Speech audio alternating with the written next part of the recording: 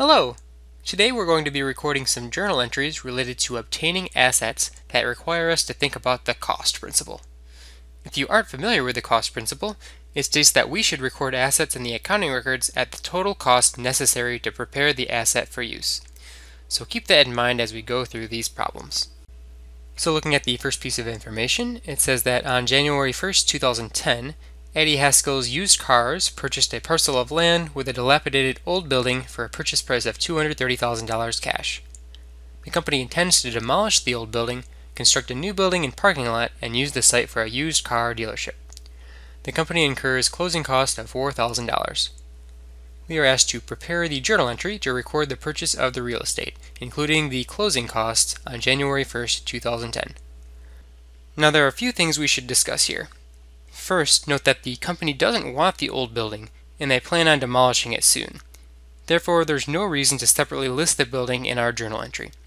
Essentially, the company is purchasing land with an unwanted building included. Secondly, if we remember the cost principle, which states that we should record assets at the total cost necessary to prepare them for use, we should notice that the $4,000 closing costs are part of the cost of obtaining the land. So therefore, we should add that cost to the $230,000 purchase price of the land. That gives us a total land cost of $234,000.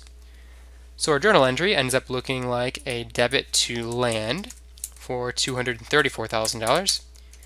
And of course, we're paying cash for that, so we will credit cash also for $234,000. So next we can move on to the second part of this problem, which states that on January 4th, 2010, the company pays a contractor to demolish the old building, to clear and grade the land, to construct a new building, and to install a parking lot.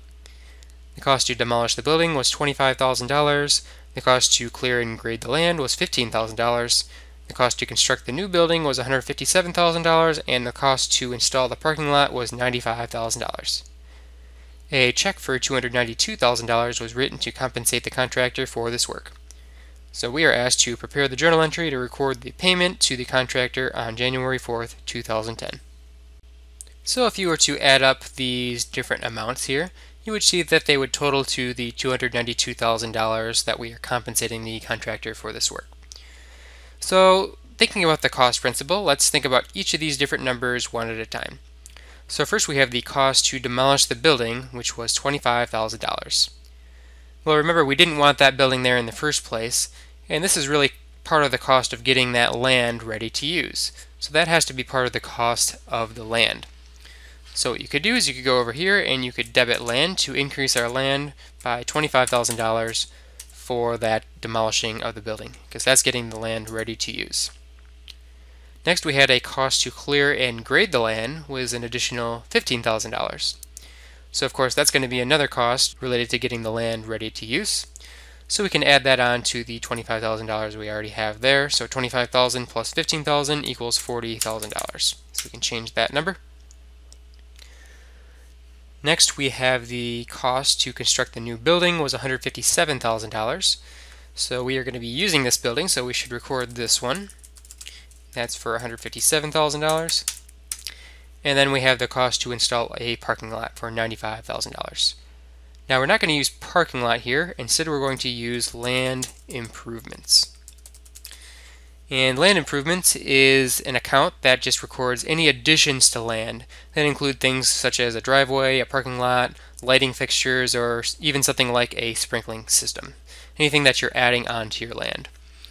So in this case that's going to be for $95,000.